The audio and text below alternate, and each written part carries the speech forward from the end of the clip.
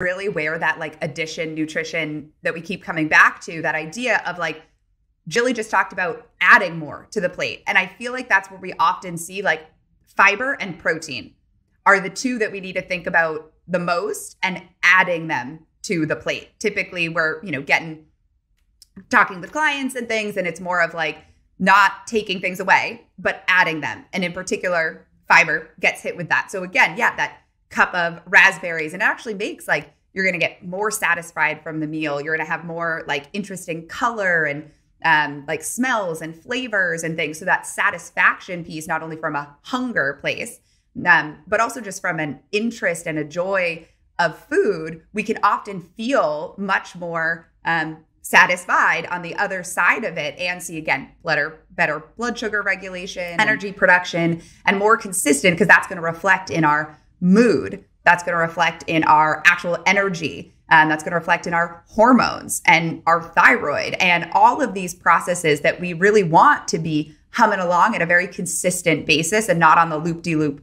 roller coaster. So I think really thinking about when we look at the plate, where's opportunity in those non-starchy vegetables, let's say, opportunity in fruit, opportunity in, those real whole foods versus thinking fiber and then trying to go turn over an ingredient label to see, well, how much fiber does this have? And it's like, well, let's go real whole foods. Let's go ingredients versus products. And we're going to kind of tease that out a little bit more as we go forward.